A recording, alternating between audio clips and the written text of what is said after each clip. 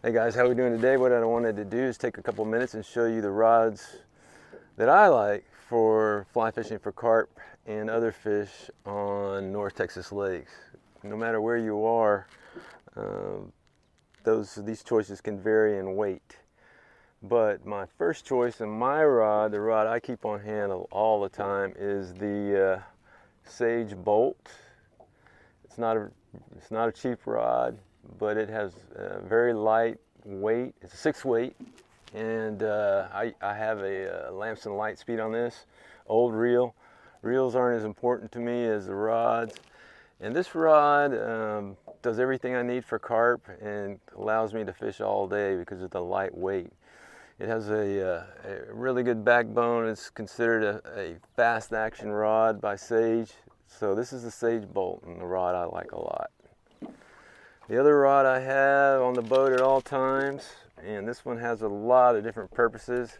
This is a TFO BVK in a 7 weight. It's just got an old Orbis reel on it.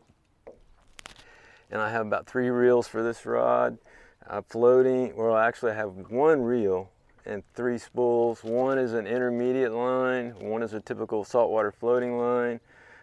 And then this is the full sinker right here. Really love this line, and so I can get down deep when I'm actually prospecting for bass in deep water when they go off the flats when it's hot like it is now. So that's what I do with the BVK. The reason I like it, if you have a really smooth casting stroke, or you're casting weighted lines or casting poppers and things like that, the smooth action of the BVK is a very good choice.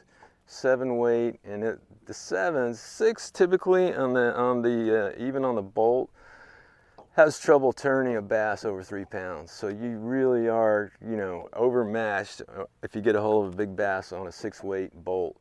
But a 7 weight and the BVK will do the trick. Of course, I can use that for carp, and my clients will use that for carp too. What I do is I just basically figure out, once I've seen them cast, what kind of cast they have. If it's a smooth and fluid cast, still you gotta speed up and stop at the end and the beginning. But anyway, if it's a pretty smooth, what I would call a smooth cast, the BVK is what I'd recommend for them.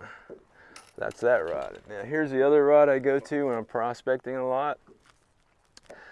And up until the time I got the Bolt, this TFO Mangrove was my favorite rod, but it started to get a little heavy, and I went ahead and put a saltwater reel on it, and I made it even heavier. But this is a great rod and reel combination. I've got the Hatch on here. I really love this reel.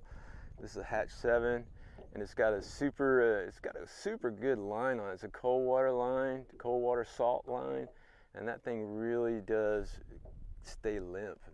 It might even be too limp for 90-degree days like we have now, but the water's still kind of cool, so it's okay. This is a good rod for big flies, big fish, and when I say a prospect with it, what I mean is that if I'm just trying to catch fish real quick, see if the fly's working and things like that, and going out and doing all this research like I do, this is a rod that I want to go fast with, and don't cast all day with, but just testing out what works and things like that. So those are the 3 rods I really like. There's no rules on this when it comes to rods, except, you know, I like fast, and I like to be able to really cast in close from 15 feet. And probably our limit, even on the skiff, is probably 40, 50 feet. So it's really up to you as far as what you use to go after these fish. But for me, those are the 3 rods that get me through basically all season. Have a great day. I'm gonna go ahead and turn one of these cameras off. I've got 2 cameras going. I'm gonna try to keep this 360 going, and we're gonna go look around and see exactly what's going on in the habitat here on Father's Day. Hope you guys had a great Father's Day, and we'll talk to you soon. Let's go take a look.